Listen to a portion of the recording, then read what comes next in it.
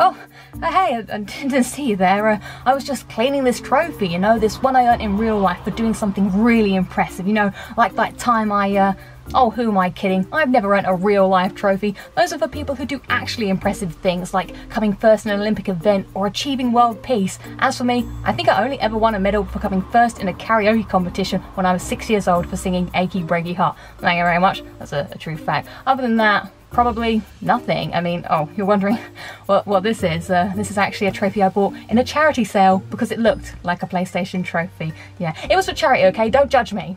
That's got me thinking though, what if our PlayStation trophies were just as impressive as your brother's sports day trophies? Imagine if you came home one day and you're like, look mum, I've got this trophy for beating this boss that I spent 5 hours of my actual living life doing, and now look, I have a platinum trophy in this game, and she'd be really proud of you and give you a fiver. What if we lived in a world like that? Which 5 trophies would be your proudest and you would have proudly displayed in your home? Now, to make things a little bit more interesting, I've decided with my proudest trophies, I'm going to pick 1 bronze, 1 silver, 1 gold, and give myself 2 platinums, just because I want a nice varied display in my house. So, what are my proudest trophies? Well, here's my list. Right, let's start things off with the humble bronze trophy. Now, it didn't take me long to think about what my one would be for this because I knew straight away it was going to be this one. You know, sometimes the bronze trophies, actually, there are sometimes you get bronze trophies that are actually like gold trophies in disguise. They're like punching above their weight. Those bronze trophies, we're not a fan of those. I mean, you look at it and you think, oh, that for a bronze, but my bronze trophy isn't one of them. It's just your regular old bronze trophy, you know, it knows what it is and it knows what it wants to be, but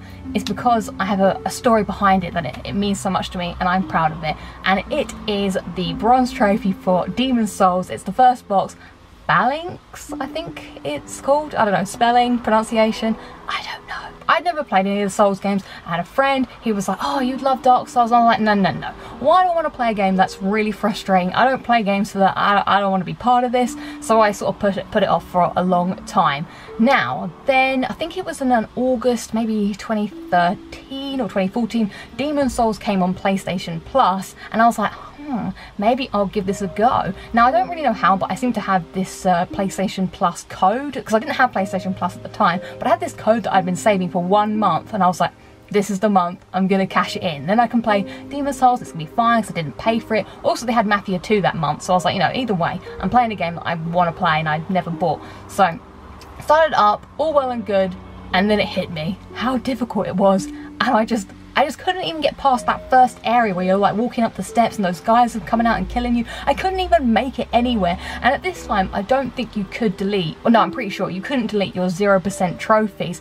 And this is how bad my obsession was at the time. I was like hell bent on getting 1 trophy because I did not want a trophy list on my trophy profile that had 0%. I was like, no. That's never going to happen. I don't want this. We have to earn at least 1 trophy. So, oh my god, this was like one of the hardest trophies I had to ever earn in terms of I just sucked at the game. I just died repeatedly. I literally played this first level for almost a week. Just going through it and just hating every single second of it until eventually I finally made it to the boss and I was like, thank god, we're so close. I just want this 1 trophy and then I'm never playing this game again. I'm getting rid of it. I'm deleting it. Eventually I did beat the boss. I'm not really sure how long it took me to beat the boss. I'm pretty sure it was like, oh, use the fire bombs, and so I like, threw fire bombs at it and it didn't work, and then I was like, god damn it, I just need to beat this boss. So I did it. And the relief when I saw that trophy pop, it was like the trophy, I just wanted this trophy so badly, and I finally got it. I felt so happy and I was like, that's it, I'm done. But then I looked and the new archstone had turned up and there was like a way out from the boss area, and I was like, what if I just go and just see what's up there? I mean, I'm not going to be able to do it, it's going to be really difficult, but I'll just take a look. And that feeling never left me. So yeah, every time I got to a new boss or a new area, I always had that thing of like, well, let's just go just that little bit further just to see how far I can make it, until eventually I beat the game. And it wouldn't have been for the fact that I just wanted to earn 1 trophy. I wouldn't have found out how much I loved this game, and eventually I did platinum it, and that's one of the platinums that I really love, but it would never have happened if it wasn't for that first trophy for beating that first boss. onto the silver trophy now, and this one was a little bit harder to think of. I had to actually look through my list because there wasn't really one that particularly jumped out to me. I did have a couple in my mind that I wasn't sure if they were silver trophies or not, but then I was like, okay, I know which one it's going to be. And it's another one that well, obviously I'm proud of all of them. They wouldn't be on this list if it wasn't. The trophy is called Free Float Gold in Batman Arkham Asylum, and it is a trophy you get for achieving 24 medals in the combat arenas. I think that's what they were called. It's the ones where you have to fight and, you know, build up your combo and stuff. The reason I've chosen this silver trophy out of all the silver trophies in the world is because I actually had a fond memory of this one. Again, the Batman games were games that I'd never really interested in playing. I didn't actually play them till I think I didn't play Asylum until City was out, because again, people were like, Lucy, you should really play this game, it's really good. And then stubborn old Lucy, like she always is like, oh no, I don't like comic book things, I've never really played any comic book games, I don't really know about Batman, I wouldn't enjoy it. And they're like, no, you don't need to know about Batman, you can just play it and it'll be fun. So eventually someone lent me their copy of the game and I was like, okay, let's give this a go. And I just loved the game. I knew nothing. I knew about Batman because, you know, you don't not know about Batman, but I didn't really know too much deep into like all the different characters, like the Joker and the Calendar Man, and I still don't know too much, clearly. I think what it was more than anything was the combat. I just loved all the fighting and stuff and trying to get good at the combos, and I basically beat the whole game in like a week, and it was my fastest platinum for quite a long time. It was like 1 week and 6 months. As I said, I really enjoyed the combat in this game, so I used to play this over and over again. I just wanted to get really good, I wanted to get better. I really felt like you were Batman, because you're like, But the one that was really hard, and if you've played this game, you'll probably know it, is the area where you have to beat all the guards whilst you're on an electric floor. Now, the floor isn't electric to begin with. You're on like a timer, so you've got like, I don't know, 40 seconds or something to beat up all the guys perfectly without ruining your combo flow, making sure you're getting a high enough score to get all 3 medals. But before the time hits 0, all the floor will get electrified and you will die and everyone will die and it'll be over. And some of them were really hard because the time limit was so strict and you literally had to be perfect. So I remember that one was one of the ones that did take me the longest to do. But when I did it, I was like, yes! So I was pretty pleased with that one. And I don't know, I guess that's when I felt like I became the Batman. So Free Flow Combat Gold, you just made the list. Moving on now to the big trophies, we're on to the gold trophy. There was quite a few gold trophies that were in the contendership for making it to this video, but in the end, the one I picked is because it just has a bit more of a special place in my heart and it has a little bit of a cringe meaning to me, if you'll excuse me to go into like cheesy territory for a bit. But the trophy I've picked is Brutal in Uncharted Drake's Fortune. At least I think that's called. I should have really looked up what these trophies were called. I know what they are in my mind, but I didn't actually look them up beforehand to check. But yeah, the reason I'm picking this trophy is because obviously I want an Uncharted game trophy on my collection, on my beautiful windowsill, because, you know, it's only right, it's my favourite game of all time, it has to be there. So when I got the collection, I was like hell-bent on making, because I mentioned before in my silver one that Batman Arkham Asylum was my fastest platinum trophy, and I was like hell-bent now this time that I wanted to make Drake's Fortune my fastest platinum trophy, which I did do. I think I did it in about 2 days or something. So I beat the game really quickly, started Uncharted 2, but then I was like, I want to try this brutal mode to see just how brutal it is. So I went back and jumped into it, and boy, I got my ass kicked so hard, especially that beginning section. There was one bit, especially in chapter 6, where I think I was doing, literally, if you played this bit on any other difficulty, you walk through it and it's like 10 seconds. Oh my god, I was stuck on it for at least 2 hours, and that is not an exaggeration. Over and over again, chapter 6. It was because when Nate, he like looks at something and he comes out, and then he just gets, the people start shooting you before the cutscene is finished, or whatever you call the little bit that's not the cutscene, where you can't control the game.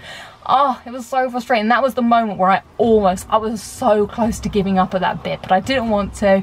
Finished it, got to the end, and then I decided for some reason to make a video about it, which some of you may have found this channel from, and that is why it would be on my mantelpiece, on my windowsill, because it has that sort of sentimental meaning for me, because that's what really started all of this. Like, I don't really know why I wanted to make that video. I think I was just bored at the time, to be honest, and I wanted to like edit a video, and I was like, you know, I've beaten this, and maybe I could help some other people. I didn't really promote it or anything. I don't know how people found it, but they did somehow, and here we are today. So yeah, that one, it has a special place in my heart, just because, you know, it was the foundations of this.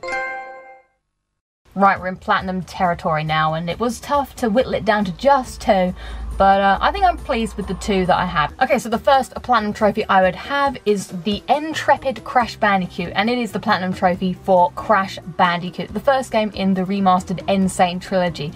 Now it had to be this one because whilst there were others, like as I said, my Demon Souls one, that almost made the list because I am really proud of that one, as well as a few others, but this one felt like a 20-year odyssey or something. I don't know, how old am I? Old. They were my first favourite games other than Sonic, but you know, we're talking about PlayStation here. And I never could beat the first Crash Bandicoot ever when I was a kid. Like literally I always had to use the super password. I have it written in a book somewhere. I think it's in my drawer. I'll have to see if I can find it after this and show it. Pretty sure I still have it. That game was so difficult. I mean, who actually did beat it? I mean, I'm sure there's people out there who did beat it. I was able to beat 2, I was able to beat 3, but 1, it always eluded me. Kind of rhymed. Also, for the longest time, I'd always said all I want in my life is to get the Crash Bandicoot games, not even remastered actually, I just wanted them ported or something with trophies. I just really wanted to earn the trophies, but this was so much better getting a remaster version because this was like, oh, all my dreams come true. And it was like, so this was why I was like, I have to do it, I have to get this is what I wanted. I'd wished for this moment all my life, and I didn't know what I was going to let myself in for by them adding the relics. Oh my god. Oh, some of those relics. I think the ones that were hard was the lab. I remember doing that one loads for some reason. I was like, and I really, that was the thing as well, when I thought that I could get a platinum relic in it, I don't know why, I should never have done. I don't even think I did get a platinum relic in it, but I just wanted to get a good gold relic or something. I did that one a lot, did the native fortress a lot, but of course the high road. I literally played the high road gold relic for, I don't know how long it was. I know I did a couple of shifts on it. That's what I remember thinking about in my mind. So I think on Friday evening, did like a 3-hour shift, didn't get anywhere. Saturday morning, did another 2 or 3 hour shift while watching some television. Then it was in the evening where I did, no joke, like a 5-hour shift. Now the reason it was a 5-hour shift is because I could feel myself getting closer and closer. Now it wasn't even that I couldn't get the relic, like the time, I just couldn't even get to the end of the level, for goodness sakes. I kept getting to like halfway and just dying and dying. Oh, and when I did it, I was so happy. And also when I did it, I was so like, I've been playing for so long, my thumb really hurt, and for some reason or somehow I got this weird, I think yeah, it was this hand, I got this weird sort of blue mark show up on my hand. I was like, oh my god, my hand's gonna blow up. I thought it was like busted, like a vein or something. I was quite afraid, and then I didn't play Crash Bandicoot for a while. See, the stuff I do for trophies, so getting that one definitely felt like, you know, I had achieved something. It was like a goal that I had started all the way as young Lucy, and now older Lucy was able to pick up that mantle. You know, we passed the baton to each other and we managed to make it to the finish line and get to the end of the game and get a platinum trophy. Gosh, I'm really lame. Alright, so the #1 platinum trophy, and I knew what one would be on my list without a shadow of a doubt. It is definitely my proudest platinum ever. I don't think anything can ever top it, and it is the platinum for Max Payne 3, and it's called... Wait, I didn't... Once again, I should have looked this up before recording. Oh, after all that, it was just called Platinum Trophy. Come on, do you know another thing, just to go off topic slightly? I hate when Platinum Trophies are just called Platinum Trophy. At least think of something original. And I hate as well when the description of the Platinum Trophy is just like, get all the trophies, Platinum Trophy. And it doesn't even have a good picture. Come on, you know, this means a lot to me. Anyways, so the Max Payne 3 Platinum, this is what I call my peak of platinum trophy hunting. I don't know if I can ever get a platinum trophy as good as this one. This is my rarest platinum, currently about 0.70%. I guess 0.70% is just 0.7%, but you know, yeah, I don't think I could ever get a rarer trophy than that. I've not played any other Max Payne game before, but this one, I don't know, it just really hooked me. I started the game for the first time on like medium, and I had the soft lock on, and I was like, oh, I feel like I want to play without the soft lock on. I just got really addicted to the gameplay, really, and I enjoyed, I loved Max as well. He was such a good character, and I just really liked the story and all the different places you went to, so I had fun playing it. Never in a million years thought I would get the platinum. Another thing that almost stopped me getting the platinum, I just remembered this actually. Okay, this game did have multiplayer trophies, and you had to get to, I think, level 50 in the multiplayer. Now I didn't mind because I actually quite liked that multiplayer. So I did actually play it quite a lot. I liked doing my, what's that, the girl, toss somebody in the river or something. That was a really bad accent. When I was playing it, I got to like level 15. Some crazy thing happened where my like progress in the multiplayer got wiped and I got reset all the way back to 0. I was I was fuming. So the trophy in particular that is the really hard one to get, that is called the Shadows Rush Me. It's only a silver, like, come on, that was really difficult. And it is for unlocking and completing New York Minute Hardcore. Now, for those of you who don't know, New York Minute Hardcore is where you have to beat the game in one sitting on a time limit without dying. Yeah, you can't die. Yeah, I'm just trying to remember it myself. So basically, it works in a different way in the sense that you start the game with just 1 minute. So Maxie opens the door, you got 1 minute on the clock, and you gain time by killing people, and you get more time by doing different things. So headshots get you 10 seconds, normal kills 5 seconds. So you have the time starts ticking down from 1 minute, and eventually you have to like build it up so you have enough time to complete the game basically. And you can't save, you can't stop, because it's just over if you do that. So yeah, I think it was more important like to get those first chapters down. You just had to know the first chapters, get everybody headshot, headshot, headshot, build up your time, and make it to the end. And I did show you in my trophy logbook that I did take a picture of the screen I got. Now I'm not sure what this number means. Does it mean that that's how much time I had left, or how much time I did it in? I don't know. But it means I did it, and I don't care. You just basically had to memorize a lot of the beginning chapters. There was one day where I made it all the way up to, I can't remember how many chapters there are. I think there's 14 or 16. I'm gonna have to look that up because it's been so long since I played. I really want to play it again actually, now just talking about it. But I got up to I think chapter 11, and I just made the dumbest mistake ever, because that was quite near the end. I thought that I could well, no, maybe that wasn't, maybe that was chapter 14 I made up. So I know I made it like quite close to the end, and I just did this really dumb mistake, and I was furious with myself, and I thought, that's it, I'm never going to get that far again. But then the next day, it was a Friday, I don't know why, I just really remember it.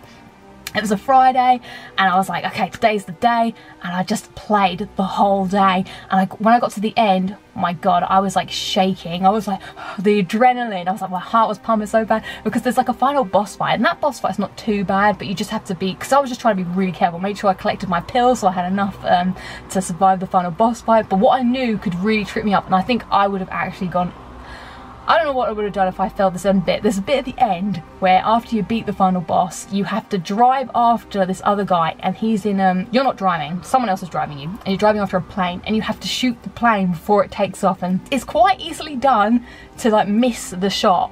And I'd missed the shot on many an occasion before, and I was like, God, please, I cannot miss this shot after all this time. Managed to get that final shot, got the trophy, and I was so happy. Oh my God, I just, oh, I don't think I can ever, like I said, I don't think I can ever achieve a trophy as hard as that one. That was definitely peak Lucy. Maybe something else will come along someday, but I think it was because I really loved the game that it made me go that extra mile for that trophy. So I think if I had my windowsill and I'd have all my trophies on it, that one would be one that was a little plinth higher, just to be like, yay. Well, there you go. Those are my 5 proudest PlayStation trophies that I would have displayed in my home if we could get real life trophies. Please, one day, can we get real life trophies? Why does nobody sell them? Come on, they'd make a killing if they actually made real life PlayStation trophies to buy. I don't know, someone's missing the market there. Anyways, do let me know in the comments below what your proudest PlayStation trophies that you would have in your home are, because I would love to hear all about them. And until next time, happy hunting.